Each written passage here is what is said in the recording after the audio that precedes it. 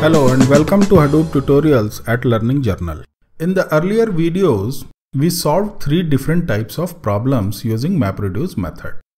In this session, we will further look into the following requirement.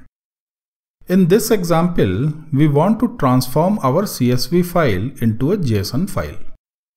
So, the first thing that you may need is a JSON library package. I am using simple JSON, so I import this package in my source code and add a new dependency to my build file. With these 2 changes, I'll be able to create a JSON object. Let's see what we are doing in the map function. We read each record and split it over the comma as we are doing in the earlier examples. Then we convert the record into a JSON object. Finally, we write the JSON to the context. You should have noticed 2 things about this example. We don't need to summarize or aggregate anything.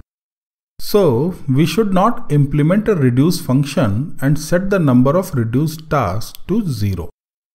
In a case of no reduce function, the framework will write the map output to an HDFS file and we will get our JSON file. Simple. So, this is an example where we don't have a reduce part and we achieve our objective using a map only job. The second unique thing about this case is that we don't need a key. In fact, using some key will be incorrect because the key is also written to the output file. If you compile this program and try to execute it like earlier examples, you should get an error message.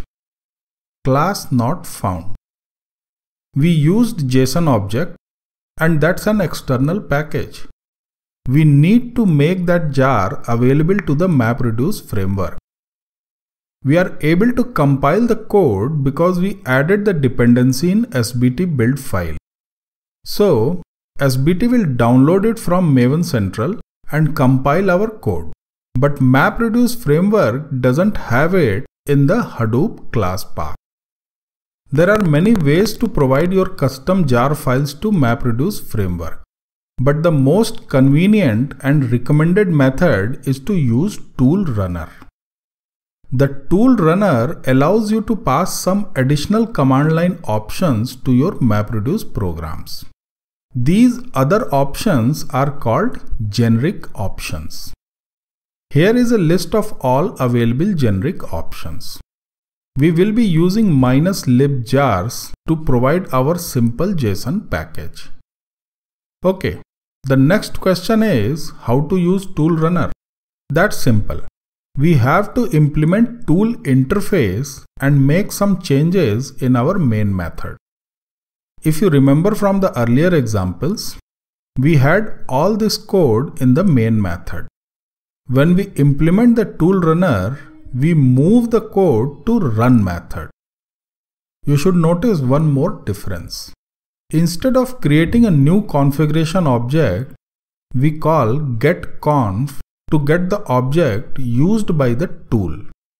Rest is simple. We just call the run method from the main method. That's it. Now it's time to execute your map only program. We are using -lib jars option to specify additional jar file. The tool runner will parse this option and copy the supplied jar file into the class path of each data node.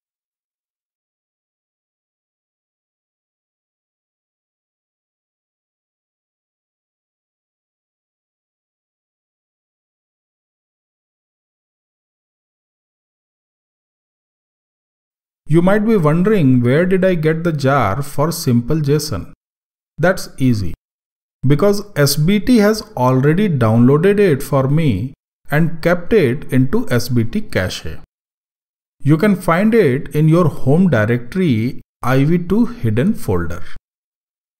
Okay, so we have learned the most important basics of MapReduce framework and also seen some examples. These examples are good enough to give you a basic understanding of MapReduce programming technique. The MapReduce framework offers a lot many other features. The most popular ones are listed here.